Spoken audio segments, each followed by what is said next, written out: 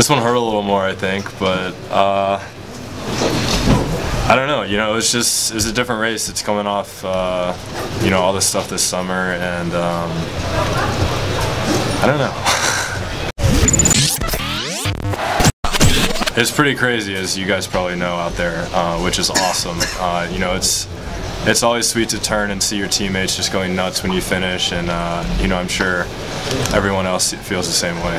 Just like you said, coming down off something like that, it's kind of hard to get back in. But you know, I took my little bit of rest and you know, started training hard again. So I guess if I learned something from Rio, it's to swim your own race.